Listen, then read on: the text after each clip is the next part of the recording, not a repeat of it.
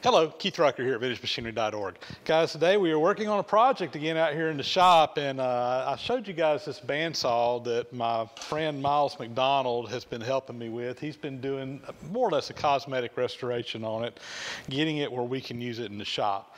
And he's been doing most of this work while I've been busy working at my regular job, so I haven't really been out here working with him, but he's done a great job so far. There are a few little things though that I'm kind of helping him out on as we go, and today we're going to be making a project related to this, kind of in that capacity.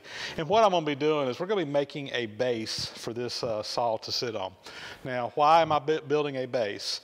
The biggest reason I'm building a base for this machine is this machine was built in the early 1900s. It was originally flat belt driven, so it was driven from an overhead line shaft back before the days of electric motors. We're putting a motor on it, and I need a motor mount. I need a place to attach a motor to this bandsaw, and there's multiple ways I can go about doing it. I've actually restored a Crescent Band Saw similar to this sometime in the past. I don't have it. I sold that machine long ago, but I really liked what I did then, in that I built a base for it and actually put the motor mount on the base so that it was not really physically attached to the bandsaw itself, so I'm not having to drill holes and do things like that to the bandsaw. It is somewhat reversible if we ever wanted to take this back and keep it historically accurate. Doubt that'll ever happen, but just like having those options. So basically what we're going to be doing is taking some angle iron and building a tray that this whole saw will just fit down into. It'll be captured in there, and then on the back of that frame we'll build an extension coming off, and that will be where we actually mount the motor that will drive the bandsaw. So with that, just a little quick introduction to the project. Let's go over here and start cutting some metal, and we're going to be doing a little bit of fabricating today. So today I got out here in the shop. My nephew, this is Ren Harden. Say hi, Ren. Hi. And Ren is going to be helping me out on this project today. Have you ever done any welding or fabricating? No, I have not. Well, you know, I hadn't either before I tried it the first time, so. Yeah, that would make sense. So there's always a first. So what we're going to be doing, I'm going to be letting Ren kind of do some of this work here. We're going to teach him how to do some welding today and teach him how to do some metal cutting. So we're going to let him pitch in here. So guys, what I've got is I've got some angle iron. This is, I think it's 2-inch angle iron, maybe 1.5 inches, I can't remember. 1/4 inch thick. It's pretty heavy stuff, and I'm going to be cutting it into enough pieces to make a rectangle. The base of that saw is 44 inches long and about 20 inches wide, so we're going to be making it just a little bit larger than that, where that base will just sit right down in on this bottom shelf of this angle iron. Then the outside edge will kind of capture it and keep it from moving around. I'm going to be cutting 45s on the end, and to do that I'm using my Morse Metal Devil 14-inch metal cutting saw here, which works really good. I've got it set on 45-degree angle right now. So Ren, come around here. We're going to teach you how to saw with this thing. All right. Come around this side. We're going to make our first cut here with this saw, and again, we've got it set at 45 degrees. This saw works really well. You just basically pull it down. It cuts very fast. You don't have to put a lot of downward pressure on it, and it'll just cut right through there. So Ren, give it a try. This is his first cut.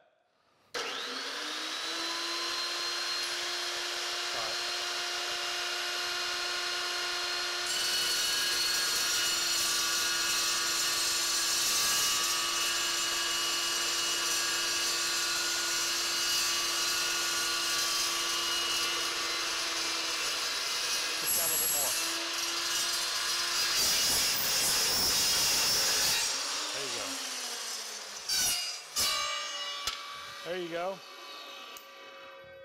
There you go. You probably need to go a little bit faster, a little bit harder than what you were doing there. All right. But you can see it cuts just fine. We got the saw set up now for the second 45, and on this one I had to flip the material over because the saw will only cut a 45 degree in one direction, and we need this one to be opposite of the last one. So we just flip it over. Everything's good. So Ren, all right, try her out.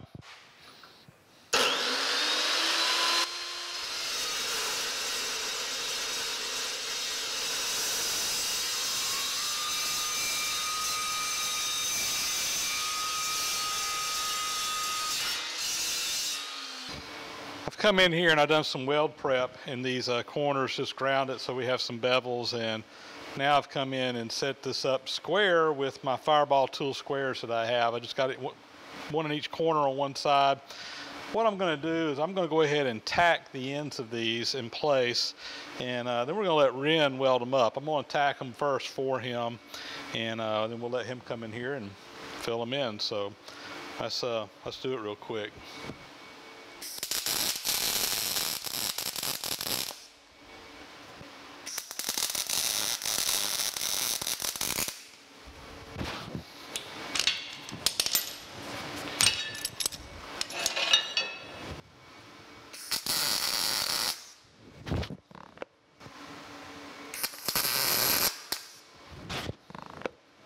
So I'm going to give Ren the controls here and let him do some welding. He's been doing some practice beads, and he's been doing a pretty good job. So we're going to let him try to fill in these cracks here. So what I want you to do is start up here and work all the way back there into that back corner.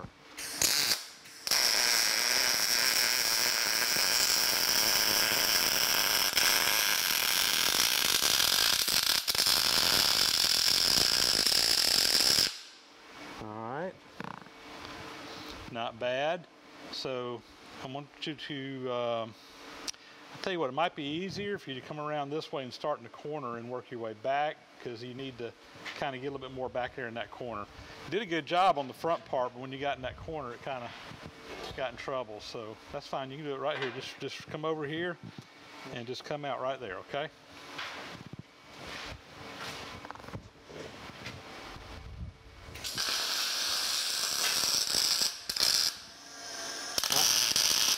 All right, that's good. All right, that's good. So now let's we'll do the same thing in this corner.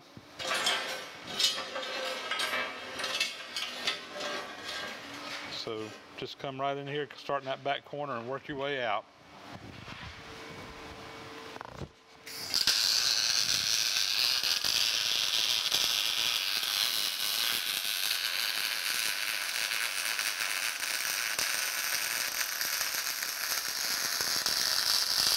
All right.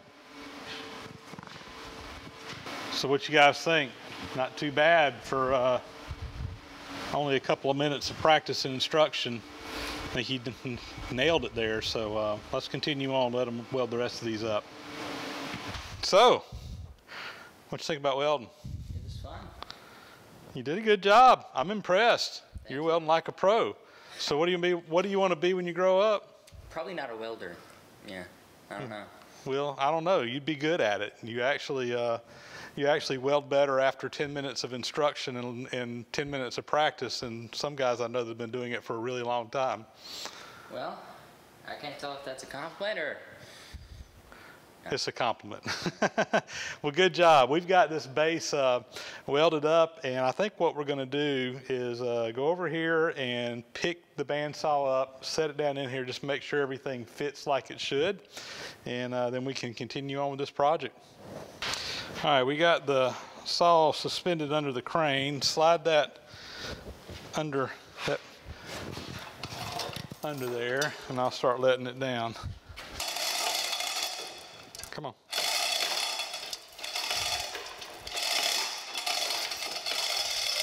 Perfect. All right, that fits just really, really nice.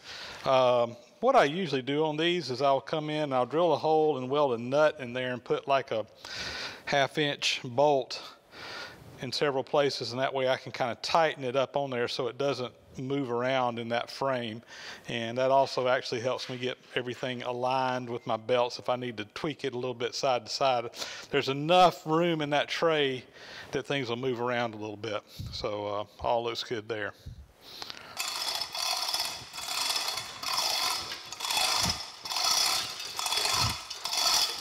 All right, I think you can get it.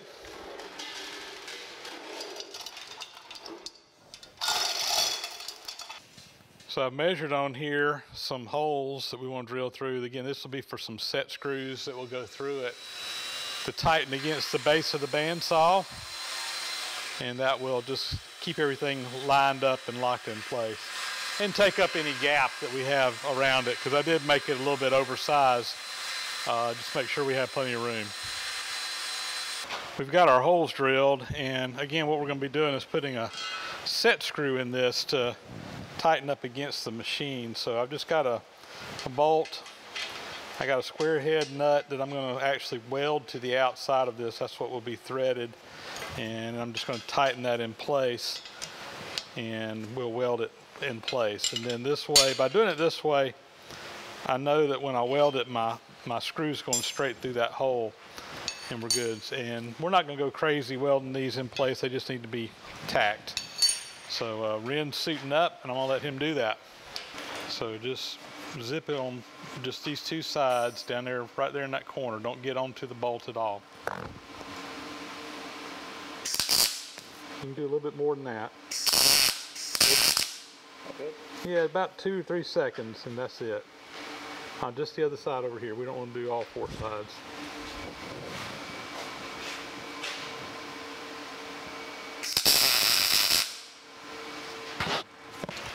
Well, we're making progress on this. Didn't really show this part, but we just welded this little 3-piece addition onto the back, and this is where the motor is going to mount onto the frame.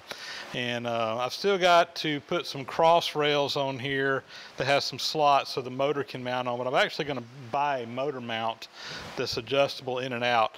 I'm going to order that from McMaster-Carr. It should be here next week. But before I put those rails and everything on here, I want to get that in place so I can make sure I get them exactly in the right place. In fact, I'll probably bolt the motor mount to my rails and then weld them in place. That way I'm guaranteed everything will line up exactly right. And I've got a drawing that I downloaded from McMaster-Carr, but I just would rather trust the actual part rather than a diagram and then it get here and be different, just protecting myself. But this is pretty well done. I think the only thing I've got that I want to do next, and we'll show this, is I'm going to put some cross rails up underneath the bottom. And the idea here, if you looked over on that bandsaw base, there's 4 holes that go down through it. And I want to get those lined up where I can drill a hole all the way down through those 4 bolt holes. And I'm going to get 4 leveling feet. Also, I'll order those from McMaster-Carr that will have a bolt that comes up through a piece in the bottom. I'll probably weld a nut in there once I get those leveling feet positioned properly so that I can adjust up and down.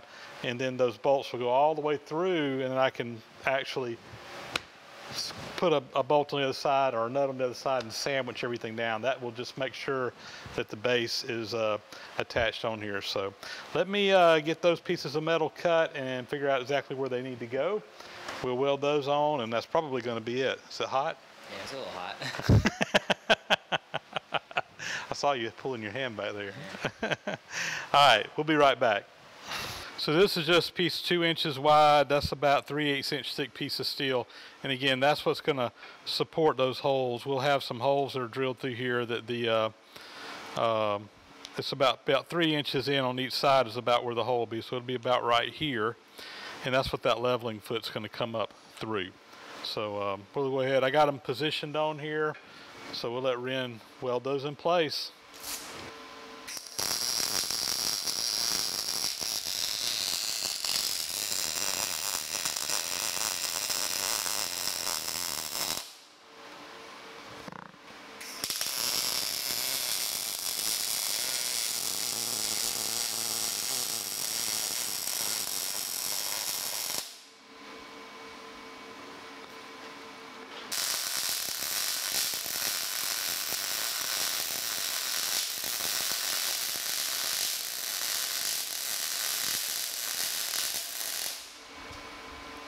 And with that, I think we are done, at least for today.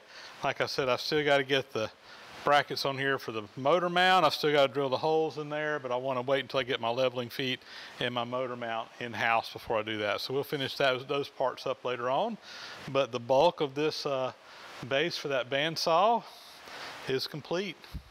And I want to thank my apprentice for today, Ren, for coming out here and helping me. Thank you. What do you think about all this welding? It's fun. Good. Good. Well, if you ever want to come back, Always need help around here, so we'll put you to work. All right. Good deal. All right, guys, that's going to be a wrap. As always, thanks for watching. Please subscribe to the channel if you haven't already, and thumbs up appreciated, as are those comments, and we'll catch you on the next video.